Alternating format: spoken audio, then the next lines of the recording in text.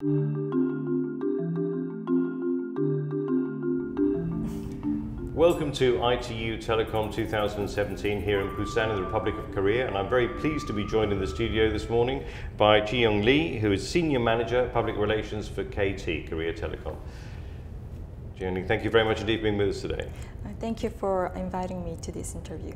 Nice to meet you. That's great. Nice to meet you too. I wanted to start off by talking a little bit about KT, and I wanted to ask you about what drives KT and Korea to introduce 5G earlier than any other network operators or countries in the world, and what makes KT so unique in the 5G era? Yes, KT has the world's best wired and wireless networks, and has started the internet service of 1 gigabit per second for the whole country for the first time in the world in 2014. And it's natural to expand this experience in wired to wireless and giga internet to 5G.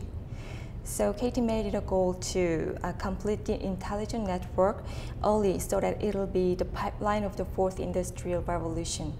So with 5G network, and based on this, KT hopes to make Korea be prepared to lead the core technologies of fourth industrial revolution and expand the new businesses. Where is KT headed for, and what new opportunities does KT see for the future?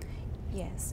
KT focuses on 5 platforms, and that includes media, smart energy, and company and public value enhancement, and commerce, and disaster and security sectors. So, for example, the flagship services are KT Micro Energy Grid.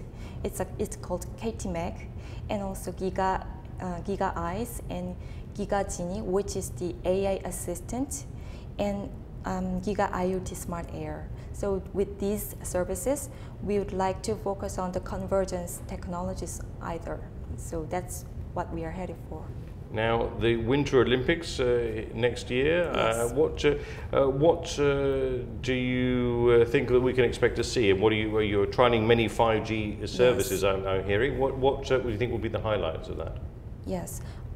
We believe that this Olympic will be the field that we can show our ICT technologies with the global communities.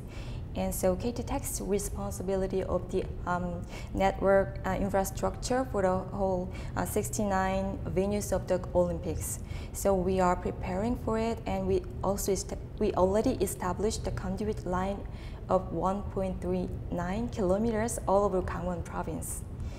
And we'll showcase the 5G trial network in Pyeongchang and Gangneung, as well as International Airport and part of Seoul.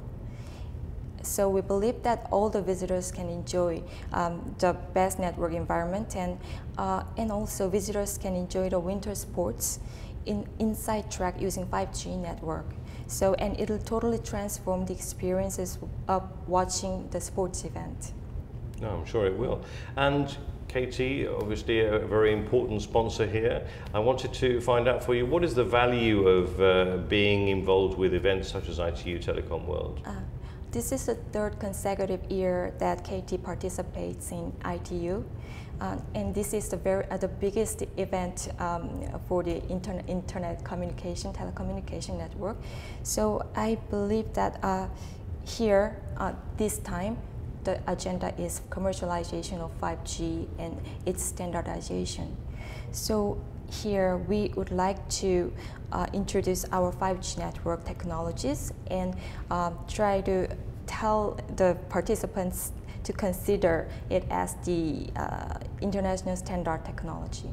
And also, as Korea's representative network operator, KT is going to lead the global 5G shift by showcasing the innovative 5G network technology at this event.